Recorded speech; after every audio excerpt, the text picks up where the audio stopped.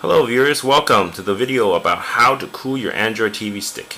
Cooling Android TV stick is very important because most of these new Android TV sticks have dual cores or even quad cores, and if you don't cool it properly, you're going to see stability issues. For example, your video could be unstable, or your Android TV stick will just freeze on you when you're playing a game. So it's important to do proper cooling. First step to cooling is identifying how many vents do you have. If you only have one vent, then of course if you lay it flat it would be fine because the heat will be able to dissipate.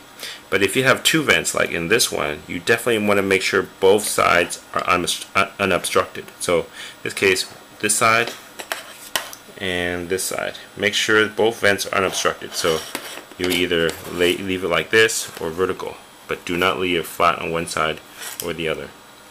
Alright, so now that we've discussed how you should position your TV stick, next thing is how do you strap it down? If your TV has any kind of straps you can use, like in this case we have straps that came with the TV that maybe meant for the power cable, but we could use this for the TV stick. If not, you might need to use Velcro straps. So you need to position the TV stick here and strap it down to prevent it from moving around. And the third component you need when doing this is a fan of some kind.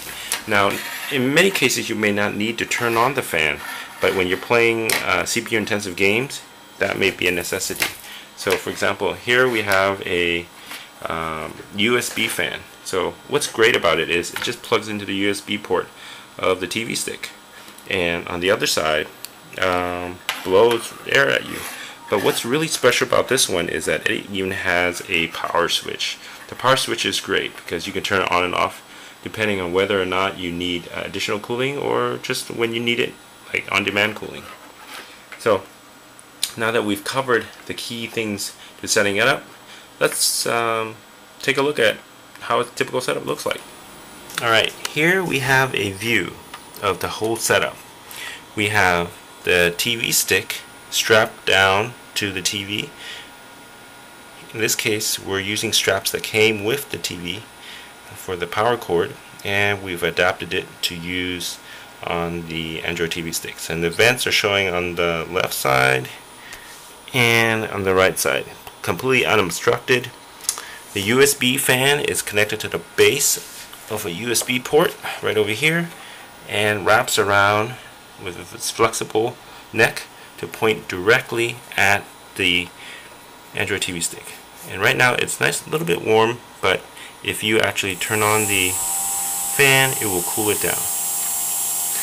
So there you have it, how to cool your Android TV stick. This is important again to keep your TV stick nice and stable. Hopefully you've enjoyed this video. If so, please tap the thumbs up. We'll be having more great videos about Android TV sticks, so please subscribe so you don't miss out. Thanks for watching, and we'll see you next time.